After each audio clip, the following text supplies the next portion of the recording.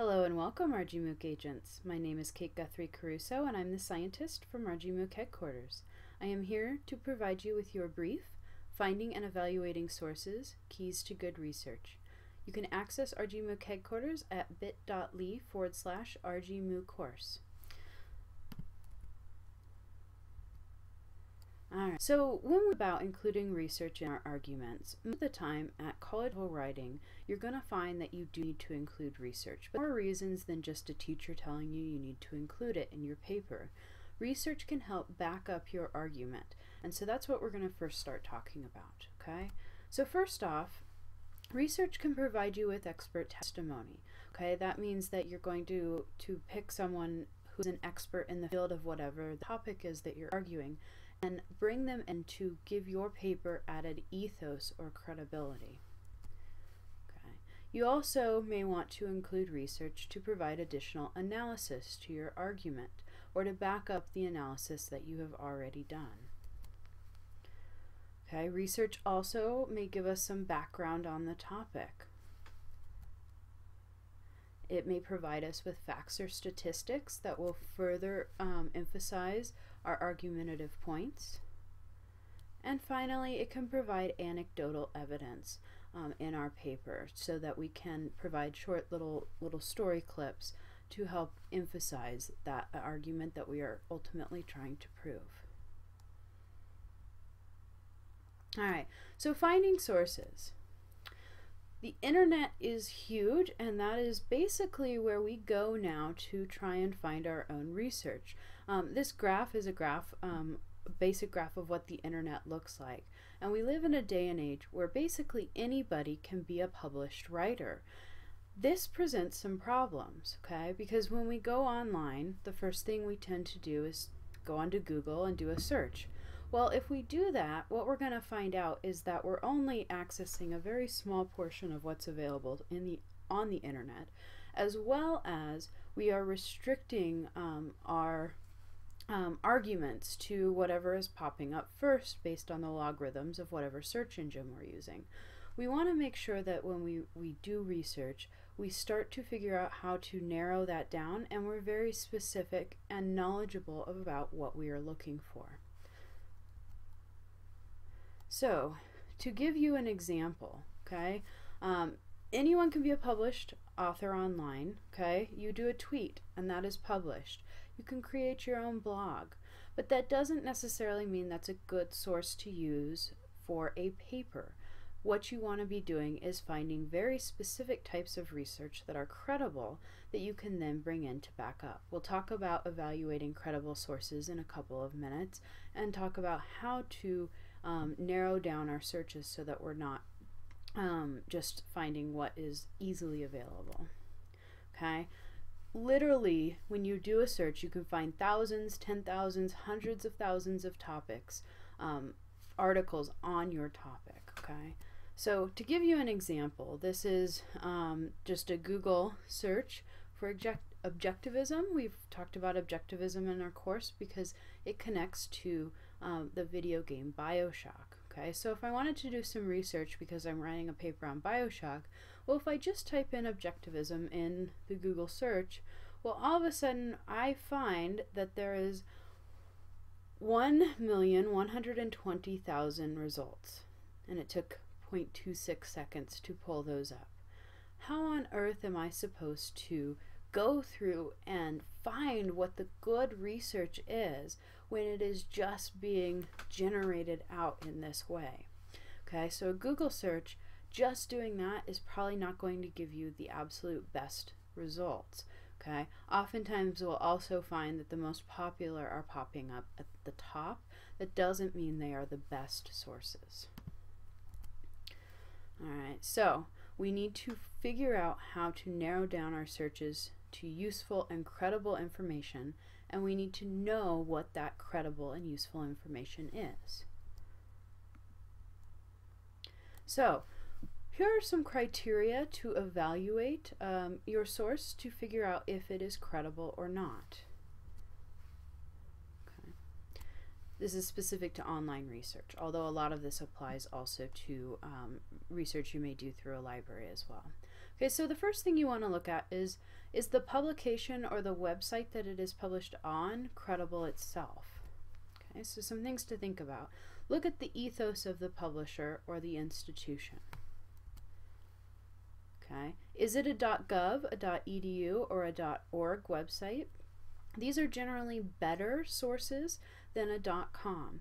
However, that's not always the case. Newspapers, for instance, if they already have that built ethos, like the New York Times, then we may forego that .gov, .edu, or .org. But a lot of the time, we want to be looking at .gov, .edu, or .org websites to give us good, credible information. Okay? And finally, is there a bias to that publisher? Okay? So if the publisher is known to be a right or left leaning publication, you need to keep that in mind. That doesn't necessarily mean you can't use it, but readers will know if you're only presenting a very slanted view. And because you're writing scholarly essays, you want to make sure that you present both sides of the argument, or multiple facets of the argument. There's never really two sides in a controversial issue. Okay. You also want to consider if there's a financial interest in the topic itself that the publisher might have that might create a bias. Okay, and then also, is there any advertising on the site itself? Okay, again, the advertising may or may not play a role, but if there are tons and tons of ads, that may give you a clue that there is an issue.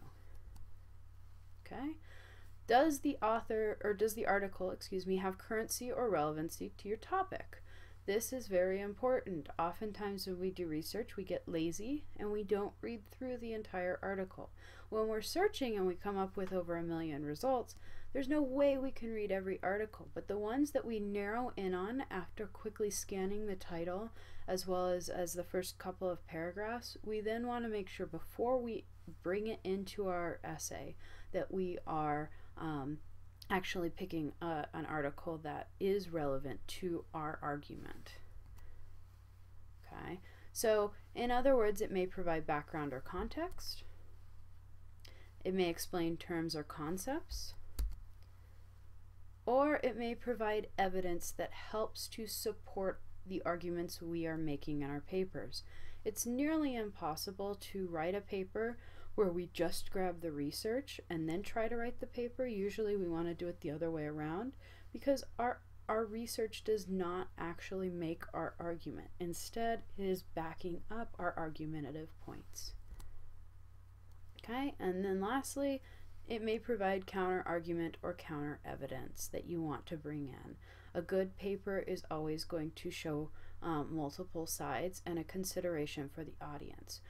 If you avoid addressing or refuting counter-argument, what you end up doing is you're treating your audience as if they aren't going to come up with any of these objections. If you deal with them head-on, it's going to create more ethos for your paper. You're going to become a more credible author, and your paper is going to be much better argued. All right, so another criteria would be, is the author or the research group for data-driven research credible? Okay, if there's not an author, I would say 90% of the time this is not a good research source for you.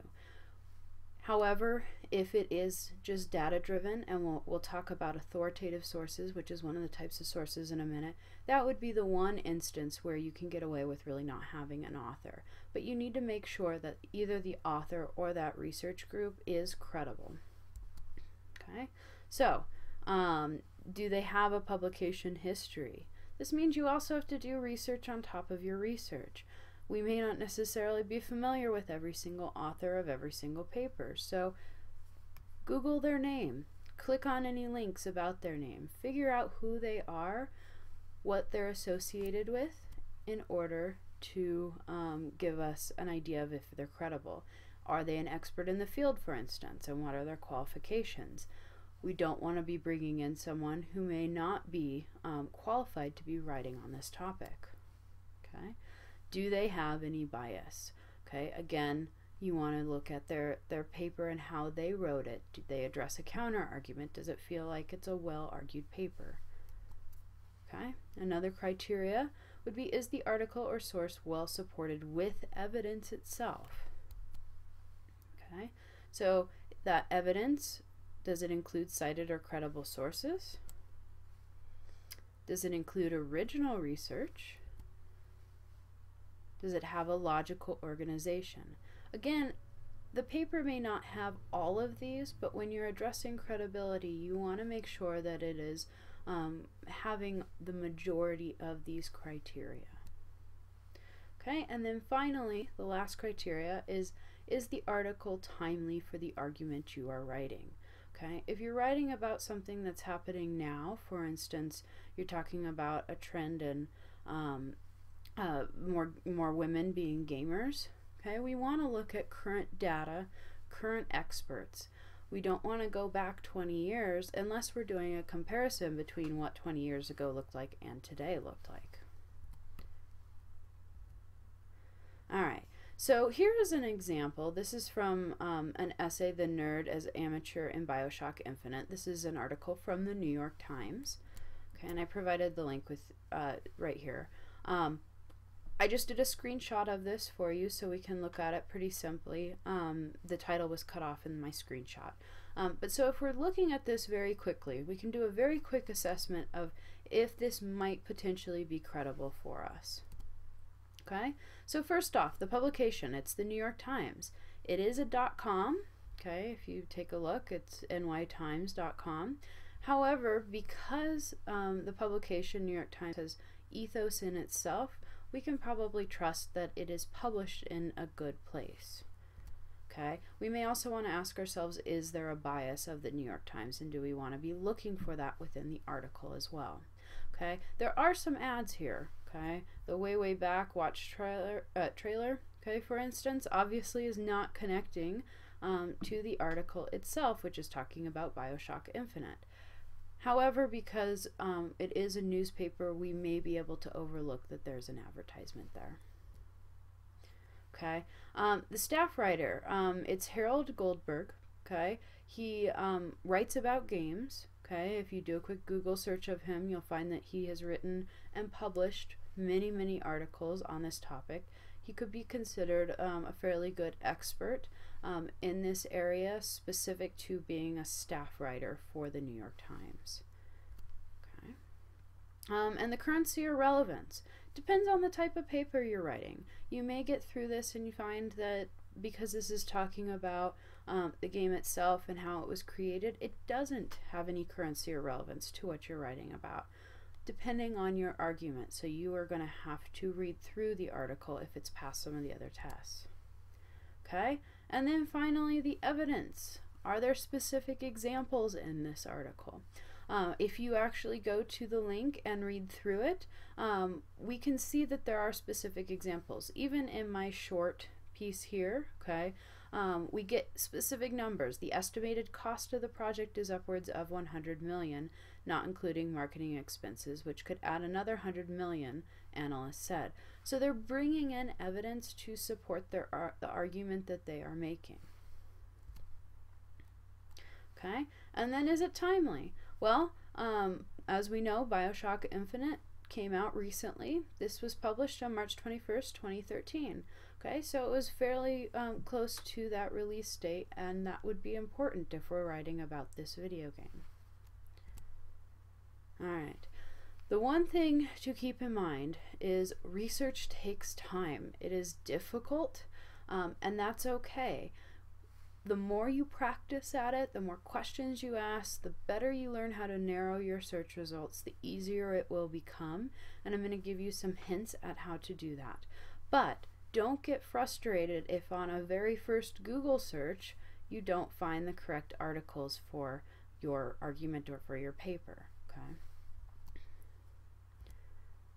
So there are really three types of sources that we might bring into papers, and knowing what these three sources are will help you both when teachers tell you what they're asking of you, as well as when you're evaluating those sources.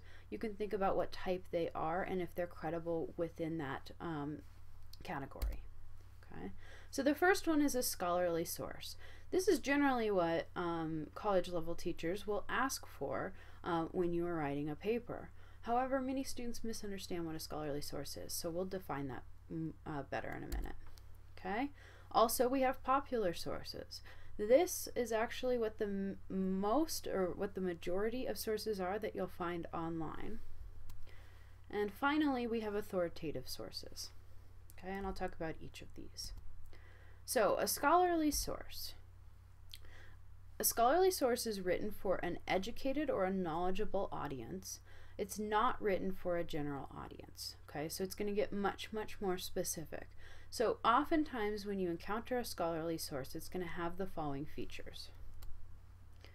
Okay, the author is an expert. They're either an academic or they have scientific credentials in the specific area that they're writing about. Okay, there's a formal presentation to the paper itself, such as an abstract and an outline of the research methods. There's a review of previous research in the article. And oftentimes, not always, but oftentimes scholarly articles will have their own original research that they're bringing in. They're contributing something new to the conversation. And then finally, there are references or a works cited page. These are going to be cited in text as well as at the very end of the article. And oftentimes we will find that these are peer-reviewed, okay, or refereed is another word that you may hear used interchangeably with scholarly. Okay. What they mean by peer-reviewed is that the peer review people who are in the field that are experts have reviewed that paper and allowed and said that it is worthy of being published. Okay, so open access. Okay, how do we get these scholarly articles online? We want to start going to open access places. Okay, so open access is defined by Wikipedia. Is the practice of providing unrestricted access via the internet to peer-reviewed scholarly research. It is most commonly applied to scholarly journal articles. Most open access is free. You just have to know where to look for it. Okay, so some of my favorite open access websites is the Directory of Open Access Journals, as well as the Directory of Open Access Repositories. Okay, on rgMOOC in our week 8, we have a whole list of different open access resources, so feel free to check that out as well. Okay, so let's take a look at a sample paper that would be under the category of scholarly. Okay, this is from last week, week 7, and it's called Agency Reconsidered. Okay, so there are a couple of features we'll look for. First off, we've got expert authors. In fact, the author's credentials are given right at the beginning. Okay, so if you see these asterisks here, okay, both Noah Wardip Frunen and Michael Matthias have worked, are professors at the University of California in Santa Cruz. They're in the Department of Computer Science. Okay, the other two, Stephen Dow and Siddhar Salih, work for Stanford in the Department of Computer Science. Okay, and they're part of different groups. One's a studio, one's a group. Okay. Next, we're looking for the formal presentation. Okay, we see here that we've got an abstract listed right away. Below that, I don't know if you guys can see that, but there's keywords. Okay, and then we've got headers that formally organize the paper as we go. Okay, there's also mentions of previous research. Okay, if you take a look down here, okay, they're talking about what is defined, okay, in terms of agency. In scholarly circles, the concept is generally attributed to Janet Murray's 1997 book Hamlet on the holodeck, cited above. Okay, and then they go into more depth throughout the paper. They also include their own original research and their own original ideas. Okay, in the abstract, they're presenting how they are redefining agency. Okay, we're hinted at that in the title as well. And so their research is going to back up that argument. Okay, we're going to take a look at another part of this paper. There are cited sources, okay? You'll notice them, okay, throughout. We want to make sure that they're doing those proper citations. And in this piece, I believe it is an AP format, or APA format, excuse me. Finally, we see where this was originally published. It was Breaking New Ground, Innovation in Games, Play, Practice, and Theories. This was actually published for a conference originally. If you do just a little bit of research, you can figure that out. And that means that it was peer-reviewed. It was accepted into this conference, and so it was deemed credible. I want to show you actually really quick before we move on. This is also the very last page, okay? And so we see the references that are listed. In order for it to be a scholarly source, it should have a works cited page or a reference page at the end. So you can flip pretty quickly to the back and take a look and see if indeed that is cited. Okay. Some people will say, well, Wikipedia, for instance, has a reference page down at the bottom, but it doesn't meet the level of scholarly because it doesn't meet most of that other criteria. Remember, on Wikipedia there is no defined author. Anyone can write. So that's a huge one. They're not an expert in the field, while experts may contribute to Wikipedia. Okay. The next one is a popular source. Okay. This is the most common writing online. Okay, it's written for a general audience, whereas remember the scholarly is for the more academic. Okay, and popular sources will often include provocative or creative title. An author is often not an expert, but they are qualified to write on it. So a staff writer, for example, the staff writer for the New York Times, this would make that piece a popular source. Okay. Presents research summary but no original research itself, and there are no citations of sources. They may have quotes from people, but they're not actually citing them in one of the academic citation formats. Alright, so here's a sample. This is from one of the readings from the MOOC. It's why games will never have a happy ending to their audience. Okay, so first we take a look. It's got a provocative title. I want to read it, right? Okay, so it's speaking to a broad audience there. Okay, the author is Andrew Mandula. Okay, and I did just a little bit more research. If you can't see it on here, but if you click on the About Me, he tells us he's a Coloradan going to RIT studying game design and development. Okay, so he is somewhat of an expert in the field, but not quite as much as we would find in a scholarly. Okay, and he's a blog writer. That's another thing that lets us know that this may be a popular source. Okay, he summarizes game research. There's no original research in here, but it is a very well argued article, but it's for that general audience. Okay, next we have authoritative sources. Okay, these provide research and data, facts and statistics, but they don't tell readers how to interpret that research. Alright, so it's often done by a government agency, the Census Bureau for instance, but not exclusively by government agencies. Okay, and it provides only the information. You won't find any analysis included. So two of my favorite authoritative sources are fedstats.gov and census.gov. Okay. However, the one we're going to look at as a sample actually applies to this MOOC course, and it is from the ESA. Okay, so they give us a bunch of statistics on game player data. The ESA actually conducted that research and it's posted on their website. This actually makes it credible if we're writing about games. Okay, obviously we're always applying it back to that original criteria. Is it credible for the paper we are writing?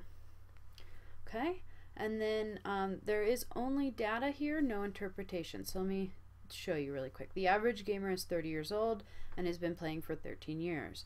68% of gamers are 18 or older. Okay, doesn't tell us how to interpret it. This is from a study done in 2013.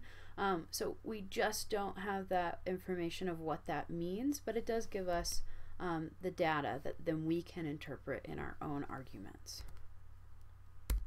All right, so narrowing your search down, this is important.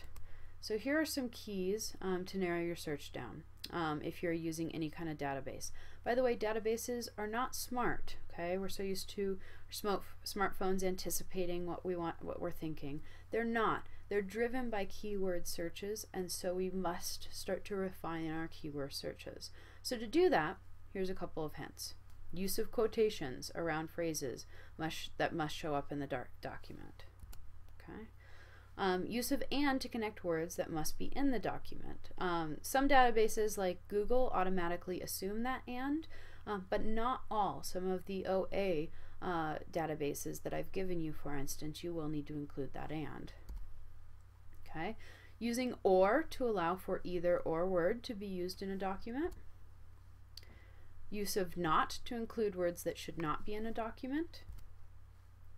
And use of an asterisk to indicate a word that could have multiple endings. So biolog, B-I-L-O-G, asterisk, could give us biology, biologist, okay, anything along those terms. All right, so the final step is integrating that research into your papers. Here are some keys. First, choose quotes or paraphrases that directly connect to your topic, sentence, or argumentative point. Okay, we don't want to be randomly just pulling things in. They must support our argument. Narrow quotes down to the essential. Okay, only include what will support your argument. So we generally want to avoid incredibly long quotes. Usually we can cut out a lot of fluff. All right, use quotes to support your argument or point out the counter argument, but don't use them to make your argument. Okay, again, if you've seen my video from earlier, I've given you a link here, bit.ly/citations MLA. Do include those capital letters. This will help you. Remember, you shouldn't really be starting paragraphs with quotes or research, and you don't really want to be ending them with quotes or research either. There is a way to properly format and integrate that into your paragraphs. All right, so I'm going to give you a quick example from a collaborative essay we've been working on. I'm going to show you the paragraph. This was worked on by a couple of people, and in this paragraph, from basically here to here is all original. Okay, Allude is aimed at relatives and friends of people living with depression, to that they may empathize with, and better understand them. Remember, this is still in draft form. This intended audience is more likely to appreciate the value of this game, as it may seem as a serious game. Players looking for a quick, fun, and casual gaming experience are less likely to enjoy it. The game is linear, and player agency exists in choices about whether or not to resonate with the passion objects and engage with the ultimate goal of achieving happiness. Okay, so this paragraph didn't bring any research in. So what I've done is I took a look at this Agency Reconsidered article that we looked at briefly earlier, and in the abstract we actually find that there's a definition of player agency. Okay, and so I've highlighted it here. This is the entire abstract, but I've pulled this out. So we shift focus. Okay, so this is moving away from that original definition of player agency, considering agency instead as a phenomenon involving both player and game, one that occurs when the actions players desire are among those they can take, and vice versa, as supported by the underlying computational model. So in the Titan pad, I decided to bring that into this paragraph to help back it up a little bit, because player agency was not very well defined here. Okay, so what I did is I added in, okay, about a half a paragraph here. As discussed in the article Agency Reconsidered, the authors define agency as, and then I gave that quote, okay, and I properly cited it. And then I go on to further explain it. The engagement of players with the procedural rhetoric, meaning those computational models, okay, connected to the argument. The argument about depression, discovered through the gameplay itself, takes players through a process of discovery. Through the engagement with the passion objects, the game emphasizes the desire to be happy, but also shows the struggle of maintaining this happiness. It is by emphasizing the player agency that the intended audience satisfactorily connects with the overarching claim of the game, that depression can affect anyone and can quickly overwhelm a person. Alright, so even if you're not remembering or haven't done the week on procedural rhetoric and don't know exactly what that means, or if you're a little confused about player agency, the goal of bringing in the research is to solidify the point that was made, okay, earlier in this paragraph about these game choices of whether or not to resonate with the passion objects. Okay, so my ultimate goal whenever I bring in research is to add that support. Okay, and again, that was a collaborative essay. It is still in draft form, and there are many people working on it. So I expect we'll see some revisions from that even as well. All right. Finally, here's a video game if you want to get a little practice in evaluating sources and finding research that is guided. Okay, this is provided in our week 8 of rgMOOC headquarters. It's called Ruger's Riot. Okay, and they'll take you through selecting a topic, finding sources, selecting keywords, identifying citations, and evaluating sources. It's a fun little video game, so I highly recommend you take a look. All right. Thank you so much for joining me. Again, my name is Kate Guthrie Caruso, and I'm the scientist from rgMOOC headquarters. If you have any questions or comments, feel free to contact me at my email, katecaruso09@gmail.com, or at my Twitter account, @WriterCar. You can also find me as the scientist in rgMOOC headquarters.